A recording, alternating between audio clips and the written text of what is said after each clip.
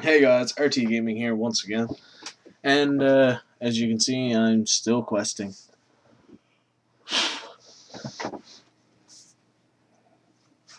Yeah, I have to get the mutated spores once again for the killer mushroom spore quest, and this is just plain boring because all they're watching me do is kill things, and yeah,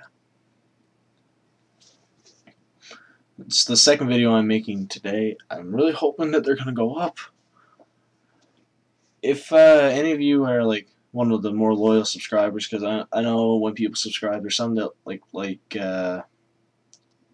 just the Black Ops videos that we make and probably don't watch this or like it or view it or comment on it.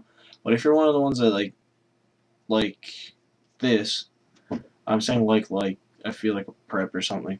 But if you're one of the people that like the Maplestory ones, I hope that you can comment down like in the comment section below and tell me like really what you want to see in Maplestory. Like I'm doing this mechanic because well, it's an easy topic because a lot of people want to try it out, and I still keep my main, which is my 110 Hermit, because people like to see a high level character.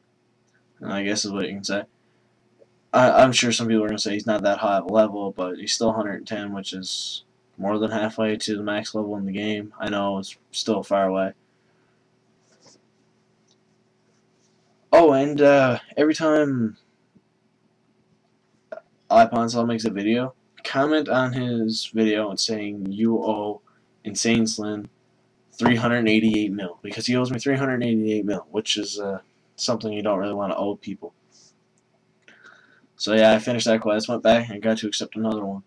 The great thing about this like themed dungeon is it's all just in one area. I don't got to travel or take boats or anything, and a lot of it involves killing. So it's just easy way to level up and get experience.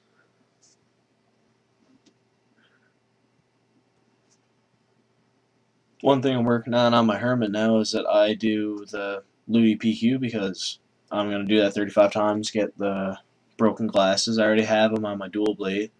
And then I'm going to do it on my mechanic, so I'll have 3 broken glasses, and then I'm going to buy scrolls for them. I think I'm going to chaos each of them, so I have a good chance of getting something good or a good chance of getting something bad.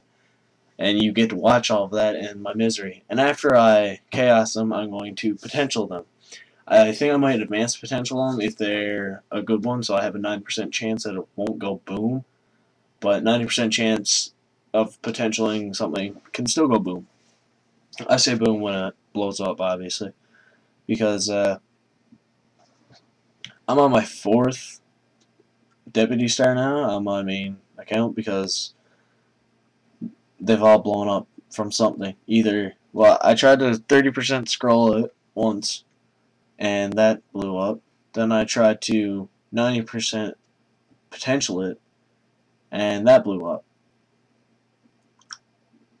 And I think the third one, yeah, I tried to scroll it again and it blew up. And now I'm on my 4th one. I tried to scroll it, it failed, didn't blow up. I advanced potentialed it, and it got, I think, +4 in all stats, so, or +4 luck, so I have a 9 luck potential depth star. Not really great, but not bad, and it just helps out that much more. I just got to get a Mark from the Sarian now to replace it in the long run because it's going to be better. And if I have the money at 120, I will buy a Horntail necklace or a Chaos one. I'm not sure. Whatever one I got the money for.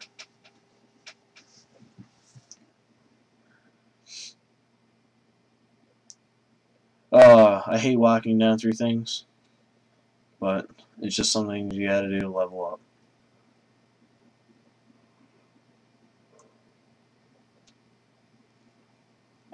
There, I realized I didn't go the right way for removing the thorns where I had to go sprinkle it on this thing. See, it's all thorny.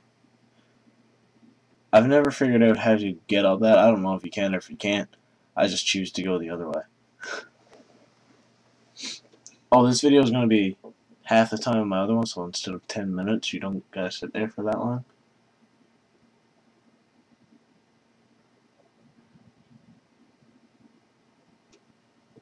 I don't know why, but I must have got confused there or something. Oh, right there, I had to investigate castle wall. It pissed me off because it wouldn't pop up.